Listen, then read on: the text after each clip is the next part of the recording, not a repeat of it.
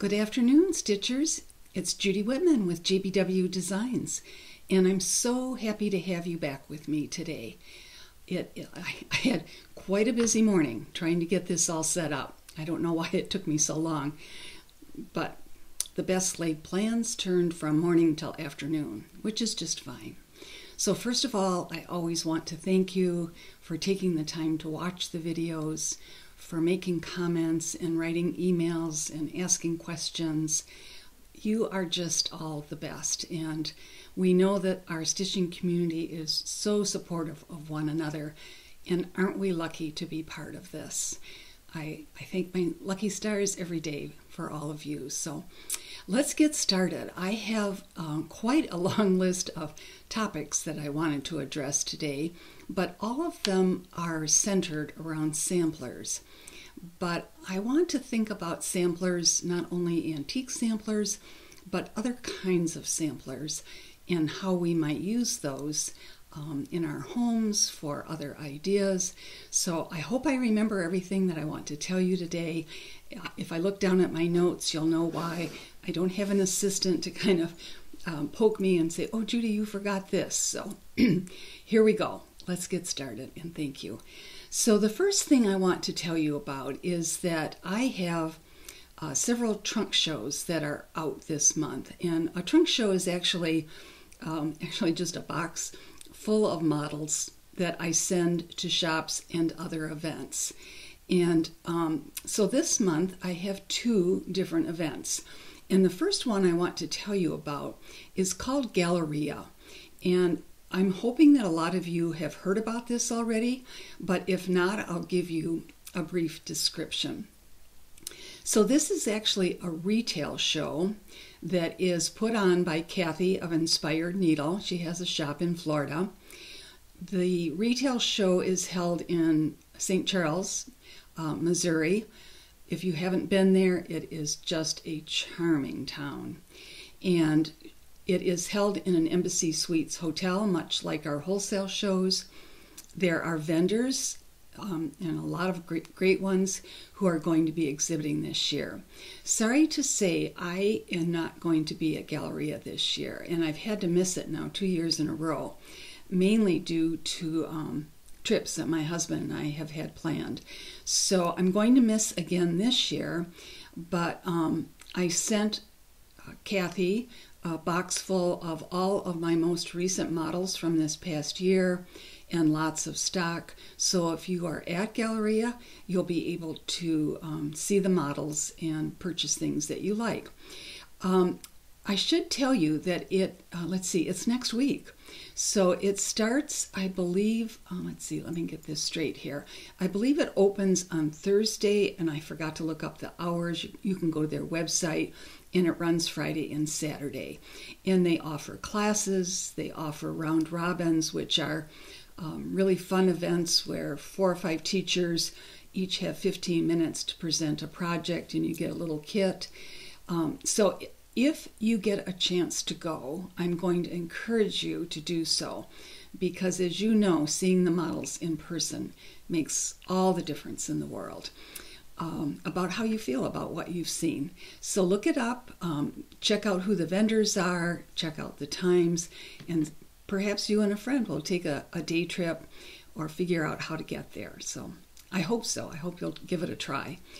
And then the other thing that I want to tell you about is I also just sent off another box of models to a shop in Texas, and it's called the Stitch Niche, and it's hard to say quickly, and it is in Arlington, Texas, and I'm going to feature that shop as my shop of the week this time. And the models should be arriving early next week, and she will have them for 2 or 3 weeks. So if you're in that area, I'm going to show you all the information about her shop a little later, but just if you're in that area, stop in and visit. So as you know, I always have so many topics, and I try to keep notes from one video to the next, so that if I forget something in the last one, I think, well, let's get around to that in this one. So some of you have probably seen this little design on Instagram. And I want to tell you it's a free design that I did a couple months ago. And Kia B, who does Flosstubes also, asked me if I would design something that they could give to their viewers. And this is sponsored by a group on Instagram called the Counted Threaded Stitcher. And you can enter that into your search engine on Instagram and go to their website, and they have, or their page actually, and they have a link so that you can download this little chart. Now, some people have had trouble getting it, so I'm going to give you another two options in order to get this chart. So the second option is for you to go to Elizabeth Can Stitch, and many of you probably watch her already. She has a wonderful floss tube, and she actually stitched this design, and in her video number 114, she shows not only how she finishes it, but in her description box below, she gives a link of how to get to the site to download this free chart. So if you're looking for it and you wanted something quick and simple for your ornament stitching, I'm going to encourage you to try that. The third option, which is, I'm going to encourage you to try the first two first because I get so many emails every day. If you are having absolutely zero luck at either of those possibilities, send me an email and I can send you the chart. So we want to get it to you somehow. Let's see, I know what else is on my, I'm surrounded by things as usual. It's funny because some of them are quite large, so I have them kind of balanced everywhere. We'll see how I do. So last time in my video, I talked to you about my Friends of JBW Designs Facebook page, and I just love the fact that so many stitchers are not only signing up for that page, but they're posting their finishes, and there have been a couple of really cute ones this past week. Yesterday somebody posted the 'Twas the Night series, and she had stitched them all as one. It's actually 4 separate books. So I made a notation on that to let you know if you wanted the border for that, how to get it. But I'm going to show you 2 other designs that appeared this week that really struck my fancy. So this was posted by Sally, and this is actually quite an older design, but it is it's Alphabet Pumpkin. I get all my titles mixed up. And I just loved her finish. So she finished it as if it was a log cabin quilt. And her choice of fabrics was just luscious, just beautiful. So I thought I'd show that finish to you. And then Kathy, who's one of my frequent contributors, just finished the Christmas in the Round. And she said that she got this piece at Hobby Lobby. What I'm not sure of is if this is the same one I showed you in the last video. I think it is, because I asked her if that's where she had gotten it. And of course she painted it white, and I just thought it turned out beautifully. So those were my 2 Friends page finishes. So what is next? I know. So I have a website, and I've talked to you about this before. It is jbwdesigns.com, and on that website, if you look like the top bar, it has titles, all kinds of categories. I think alphabets is one of the categories. I have some alphabets on there that you can print off if you need them, small little ones that I often use in my French country designs. But then I also have a category called shop. And the shop has been kind of neglected only because I'm so busy with everything else. But this week, my helper was here, Sue was here earlier this week, and we kind of did an inventory of everything that I have in stock and compared it to the stock that is listed on my website. And many of them were way off. I mean, some showed 0 stock when actually I have 50 copies. So Sue got me started, and she inventoried about half of the titles, and then I finished it up. And then thankfully my my IT person, Dawn, corrected all of my inventory for that site to show whether there is actually inventory in stock. And I had her remove anything that is no longer in print or no longer available. So if you're looking for some of my older designs, they are on the website. So let's get into my main topic for today. And it is Sampler September. Just one second here. I don't want to choke while I'm telling you all of this. And I have really been looking forward to talking to you about my samplers. I actually am all over the board. As you know from seeing different views in my office, I have many antique samplers almost on every wall that I've been collecting for quite a few years. But I also, because I love samplers so much, not everyone likes the antique samplers. So a lot of my designs are actually like an adaptation of an antique sampler. And so I'll use an alphabet alphabets from antique samplers. I use motifs from antique samplers, and I like to combine those for a different look.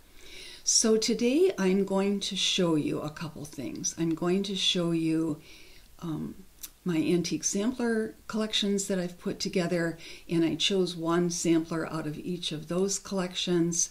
And then I'm going to go into another topic, which is samplers that are adaptations, and then a new, more, I don't like to say modern because I don't think of these designs as modern, more as classic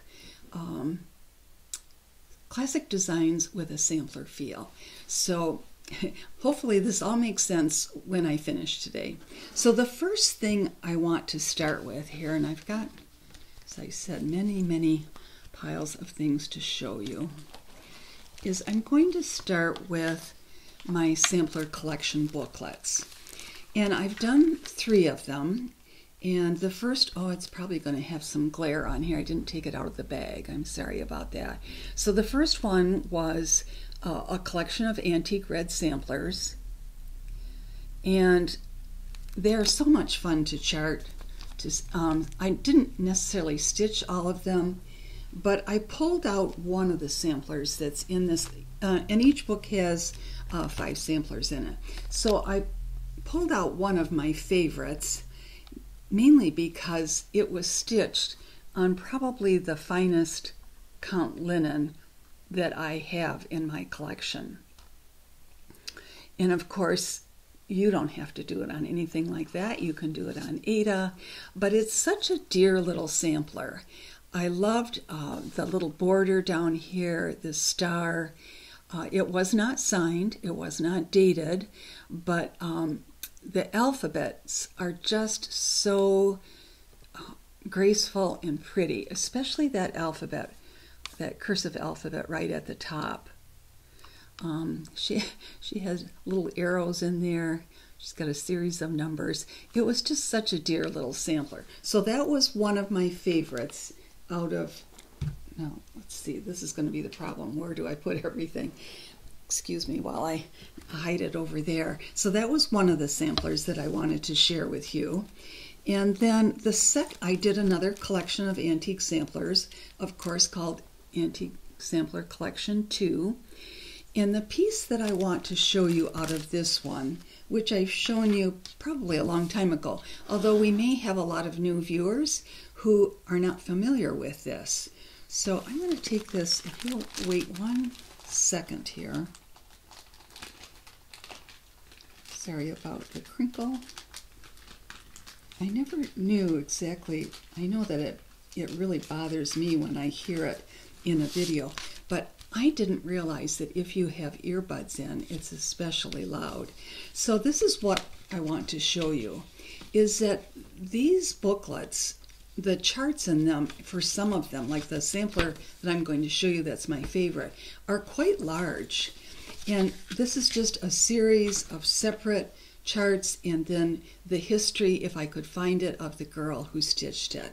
So this whole collection of 5 antique samplers is just like that first booklet that I showed you. You know, they're all charted with the history and the kinds of things that you would want to know. So I'm going to back up a little bit because, as I said, this one is so enormous. All right, I'm trying to figure out how to turn it around without clunking myself in the head. Oh, this is going to be so awkward. I hope you're getting a good laugh out of this. Okay, I haven't clunked myself yet. So this is an Italian sampler. And it was actually done as a towel. And we're going to talk a little bit later. I'm sorry, my head is so crooked. Let's try it this way. We're going to talk a little bit about samplers because I had a really good question from one of our viewers about framing samplers, and I'm going to address that topic at the end. But I just loved this piece. And you can see, you probably can't see, but there are little tabs at the end of this sampler. Now this was done, okay, I should have looked at it more carefully before I started this. Let's see, in 1894, the alphabets in, the reason I like this so much is the alphabets in here are beautiful. You can see this one here, the very graceful one here, the Greek key border, and we believe that it was done in Padua, which is outside of Venice, Italy, and as a girl in her 5th year of school. So I just love this sampler. So thankfully I didn't knock myself out showing it to you. That would have been quite a funny video. So the third collection that I want to show you today was the one that I released this last March. And this is a collection of American marking samplers. So this is a little bit different size booklet. These were all taken again from antiques that I own. They're not all red. Some of them had other colors in them. They range in date, I think, from 1787 to 1882. And I have 2 of the antiques that I want to show you that I based this booklet on because they were such interesting pieces. So let's set that over here. So I have not framed these yet. I actually did stitch them again, but I probably will frame the antiques. So this was done, let me turn this around so you can see it, by Lucinda Hayward, and she was only 9 years old. I just think that's remarkable. I don't think that it had a year on it. I do believe that it is quite old because the linen looks as if it's hand woven, not worn. And it has some wonderful borders in here. She actually did a beautiful job of stitching. So that is one that was in that American marking sampler. And as you know, marking samplers were done by little girls who were learning their alphabets. They may have had to mark their linens in their household, but I just think they're just fascinating. Now this one is called, let's see, the Jane Forbes sampler, and I have to study it again because this one is the 1787. So it's quite remarkable. I believe that Jane was older when she did it. Let's see, does it say her years? I thought that it did, but now I'm not remembering. I'm sorry I didn't look this up ahead of time. But this is a second antique marking sampler that's in that third booklet that I showed you. So those that I'm showing you right now are based on antique samplers. But as I mentioned, not all of you are interested in stitching those. So I also want to show you, let me get to my notes here, that sometimes designers don't always reproduce the sampler in total. sometimes we just take a portion of that sampler because it is more interesting than the whole thing. So I'm going to show you an example of that. And this was a piece that was very, very popular this year. You've probably seen it on Instagram dozens of times.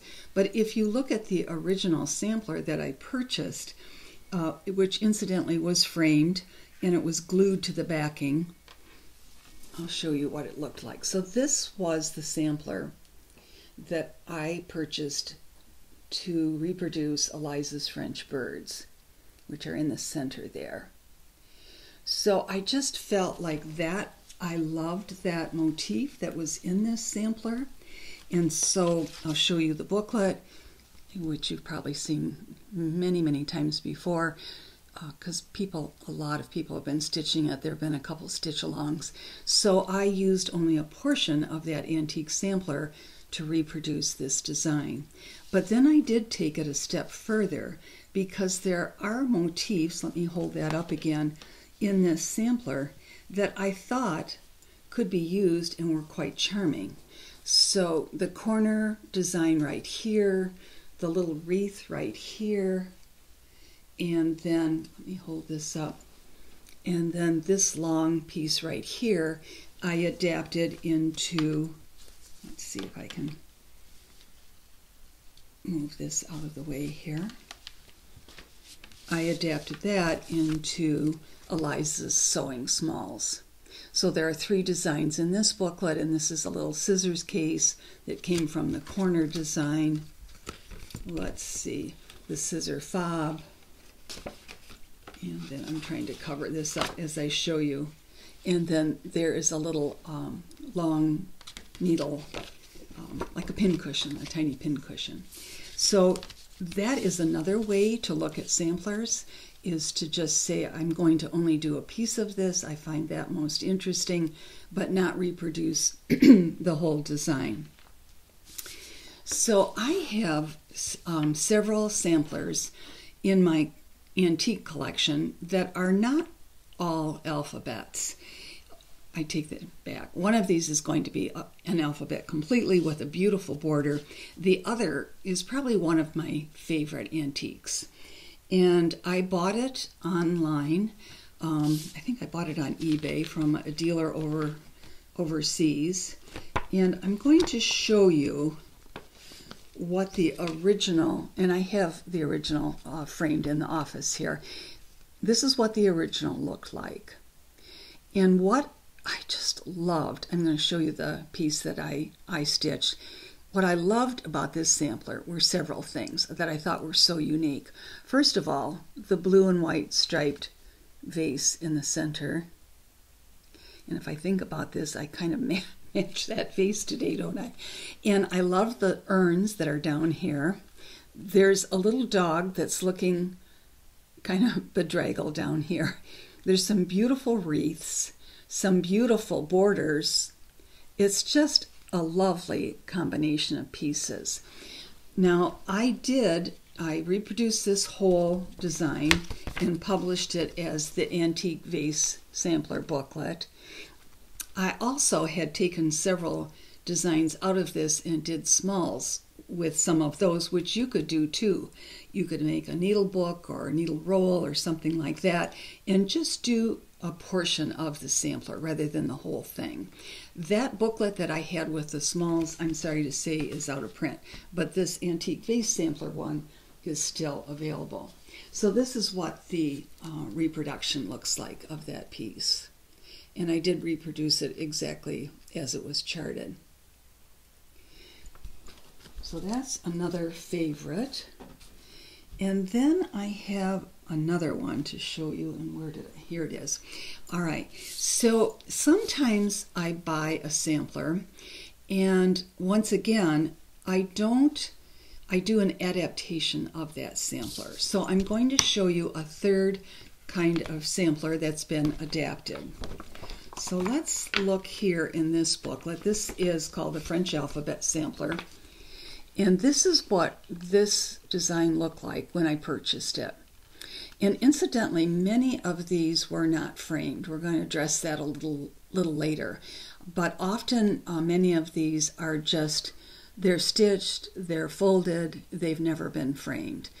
But we will talk about that later. So this is what the original sampler looked like.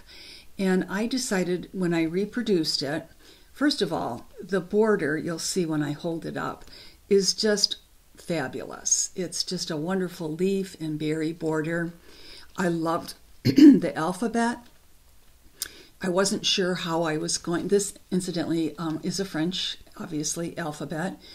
The shape of the letters are just beautiful. And I'm going to talk to you a little later about possibly using some of these beautiful alphabets in other ways in things that you produce. So let me grab this one. Let's get this out of the way. So this is, and this often, if I film from the other direction in my office here, this often is in the background hanging on the wall next to my bookcase. So this is the adaptation that I did of that sampler. I actually ended up charting all of the letters, although not all of the letters were in the original. And I want you to look very closely at that beautiful border. And once again, you might not want to do the whole thing, but you might want to take your initials out of here. You might want to do something with the border. You could make a darling little pin cushion. There are just so many other ways to go about looking at antique samplers and figuring out what, I don't want to stitch the whole thing, but what can I do that would be doable for me? Because I realize, oh, clunk, clunk, that not everyone wants to do a whole sampler. So this is what that booklet looks like. And that one is still available too. All right, moving right along. Now I want to kind of get into the topic of samplers that I have done that are not reproductions of antiques, but they have a sampler flavor. I'll put it that way. So I brought up 2 models to show you, and 2 of them I just brought the books over. But one of the pieces that I did, let's see, a couple years ago, I did an Anne of Green Gables design. Let's see if I can get that without a glare, which is very hard. And I just wanted to reproduce Anne of Green Gables' home and chart that and add borders and other elements, the schoolhouse and the woods and an alphabet. Now, I doubt after reading Anne of Green Gables that little Anne ever took time to stitch a sampler, but I wanted this to have the feel of her sampler, of what she might produce. So I was inspired years ago when we went to Prince Edward Island, and it was just charming to visit the home that is there and the museum that is dedicated to the author. So that's one design that is a more classic interpretation of a sampler. Another one that I've done is called, let me show you this one, the Rabbit Alphabet. And again, I've taken all, I'm going to show you the whole thing in a minute, I've taken all of the rabbit charts here and the alphabet and the borders out of antique samplers, but I have kind of rearranged them into a design that looks like this. And I have seen this stitched in many, many colors, and it is charming. I've actually seen it stitched over one, and it was just adorable. I used a lot of buttons, antique buttons in this piece when I was stitching it. I don't know if you can see that with the glare on here. But so that's another more classic interpretation of a sampler. And now I have 2 others to show you. And they are, I can't remember, I think it's been a while since I've shown this. This is my French country stocking. and we're really not into Christmas designs yet, but when I was thinking about this topic today, I thought, you know, this falls into that very same category because all of the lettering was taken from antique samplers, all of the motifs, the reindeer, the trees, etc., were taken from antique samplers. And I've always loved the way this turned out. So this is what that booklet looks like. Let me show you here. And there's a full-size chart in here because it's quite a large chart. There actually is a follow-up to this stocking. There's one, I think it's called, I should be able to remember this. I think it's called French Country Reindeer Stocking. I'll have to pull that out when we do our Christmas designs. So that's another classic interpretation of a sampler. And then my last one today that I wanted to show you is the Floral Alphabet. And this was done quite a few years ago, but it's always been one of my favorites. Again, it's just all the alphabets and the little motifs taken from antique samplers. And I pulled out that model. And again, you could stitch this in your favorite color. And this is what this looks like. And again, it's kind of like putting my round designs together where they're made up of motifs. It's like putting a puzzle together, trying to figure out how all the letters are going to fit in next to one another, and they're all different fonts. So let me hold that up a little longer here, and I'll show you again what the booklet looks like. So that is kind of the start or the midpoint here of my sampler discussion. Now, one of the things that occurred in my last video is that I got a wonderful set of questions from Lisa. And, you know, I always tell you, send me questions. I love hearing from you. And I thought her questions actually went perfectly along with my topic today. And so she wanted to know, were the original samplers in frames or just kept flat? Now, first of all, I have to say I am not an expert on antique samplers, and I've told you that before. There are many people who know much more than I do, but I can tell you just what I have found in the collections that I have. I would say most of the ones that I get are in this form, as I showed you before. They're flat and they never have been framed. Once in a while, I purchase a sampler that has been framed.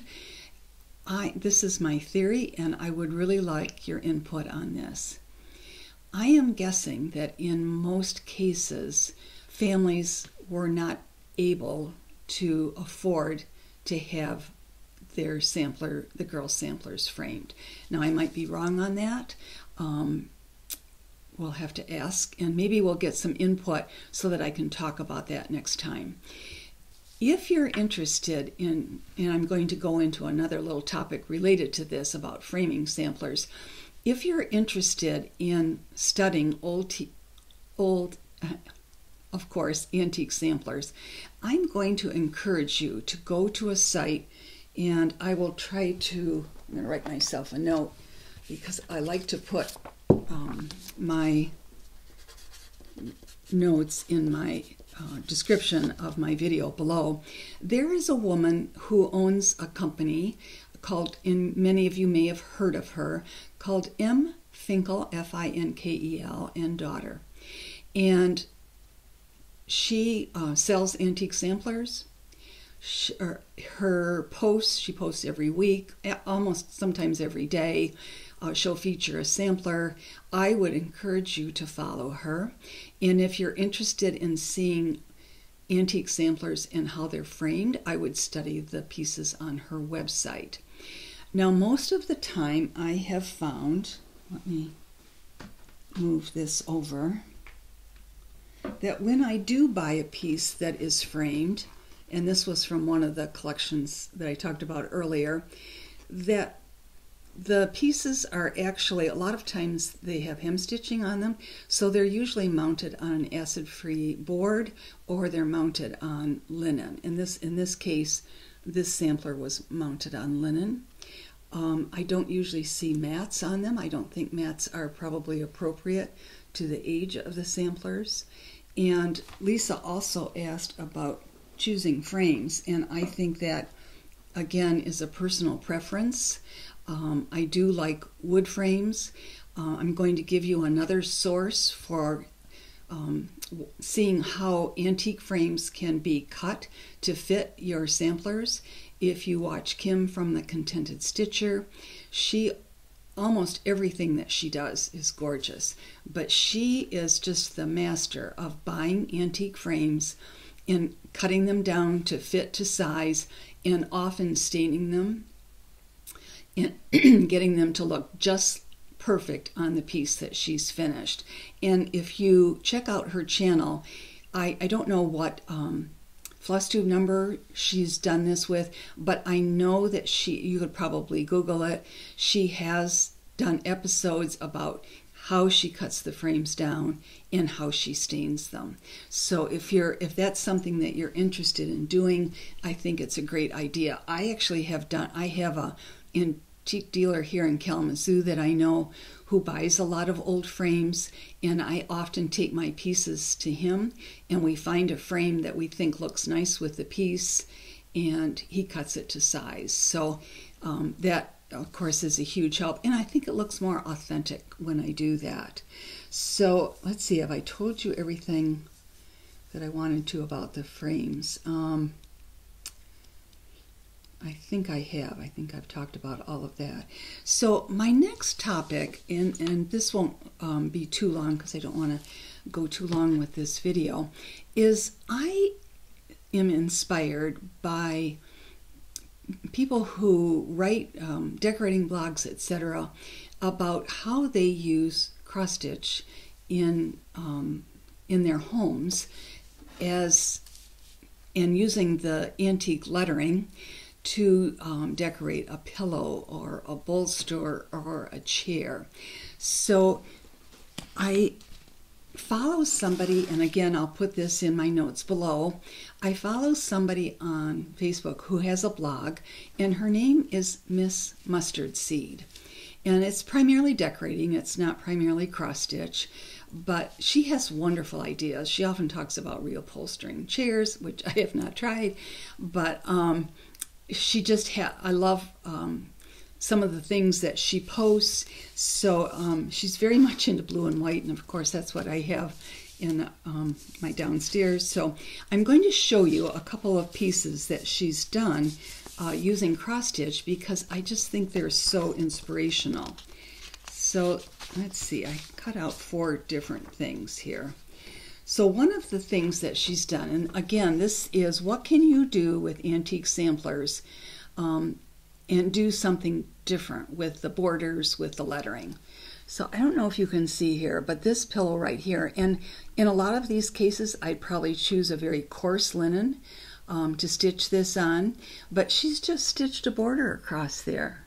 Just a simple border, that's all it is. But she's made it into a pillow, and doesn't that look just charming in the chair? So I thought that was a lovely idea. She also has done, just chosen a favorite alphabet. And again, just stitched it on. Now this is probably a piece of antique linen, but if, as I say, if you got a piece of linen that looks coarse to you so that the lettering stood out and was large enough. I'm going to show you some sources today also from some of my books of very large letters that can be used for some of these ideas. So I love that idea as the pillow. She also did this, isn't this charming? She did a bolster for a bed and used just a single letter on either side. You wouldn't have to buy antique linens. You could actually stitch a few stripes on there so that it looked like an antique. And then the last one that she did, this is a funny picture because in the picture she has kind of a pile. I think it's of cording or something, but what I loved is, look at how she did lettering for the back of a chair. So if you study my room here, you'll see that right there I actually bought a piece of antique linen years ago. I found it online, and you can find linen that is monogram, but you can stitch your own. You know, it's not hard to do. But my chair with a JB on it is one of my favorites. I just love how that looks. So those are my ideas of how to use some of the letters from antique samplers in some of the projects that you might want to make for yourself or your family. So I'm going to show you two more books that I've done, and let's see, they're called French Alphabet 1 and 2, and the source for this, once again, was an alphabet that sampler that I bought. Again, it was just flat, it wasn't framed, but I loved the font of the alphabets in here. So I used one of the alphabets. It's kind of I called it Curlicues because it had a lot of little backstitch curlicues in it. I used that in this alphabet book, and then in this one, this is one of my favorite alphabets. You can see, oh, maybe you can't. Let's see if I can get it up close enough. That not only is the shape of the lettering so beautiful, but it has this beautiful leaf and flower stem that comes out of the center of the lettering. So you might find those inspirational for yourself. So I pulled out, as I mentioned, 3 books here that I wanted to show you. I did not go online to look to see if they were still available. They're all in French, but it doesn't matter. So this one, as you can see, I'll write them in my notes below. As you know, my pronunciation of French is quite scary. But I wanted to show you, I found 3 different alphabets that I thought were just stunning. So look at the size of these letters. Aren't they just beautiful? And, you know, on a 14 count linen, that would probably be 4 or 5 inches high, which would be just lovely. Here's a second book that I wanted to show you. I'll hold that up for you. And I love these books. I often use them as sources for designing when I'm looking for lettering. I love this one because it has roses with each letter. And then the third book that I pulled out of my library is, again, by the same author that I showed you with the first book. You can see what beautiful motifs she has in here. And then this also, and there are many alphabets in these booklets, incidentally. And this is another one that I thought was quite lovely that you could use. So, it's probably not everybody's cup of tea, but maybe I've inspired some of you to try something new with antique pieces. So let's finish up today. I have a shop of the week, and as I mentioned before, it's the Stitch Niche, and it is 2425 West Arkansas Lane, Arlington, Texas. You can see her email there and her phone number. And the owner's name is Kim. I'd give her a call or write to her if you're looking for certain titles. And I'm sure she'd be happy to help you. And let's see, giveaways. I always go through my comments from the previous video, and I use the random number generator to choose 3 names. And this week I have 3 names to list. And ladies, the best way to reach me is through my email, judy@jbwdesigns.com, and you can choose any of the booklets that I've shown you today. So Susan B is the first winner, Patty, P-A-T-T-Y-S, is the second winner, and Melissa D is the third winner. So just send me an email and tell me what you like, and I'd be happy to send out your prize. So I always like to include a quotation in my floss tubes, and this one was perfect because it kind of went along with what I've been talking about today. No matter what type of needlework you love, let it fill you with joy. And that's so true. Our tastes are across the board. We know that from watching other Flosstube videos. There's everything. And isn't it fun that there's such variety in what we all love to stitch? So my plans for the next few weeks. My husband and daughter-in-law both have birthdays coming up, and so I'm going to have a dinner, just a casual dinner with the whole family on Sunday to celebrate 2 birthdays. And my husband and I, as I mentioned, are going to be going on a trip, so it will probably be a couple of weeks until I'm able to film again, and I will miss you, but I promise I'll come back. So just subscribe and let me know if you have questions and things that you'd like to see me address. So I've told you my email. I have a website, jbwdesigns.com, and my Instagram is judy.whitman.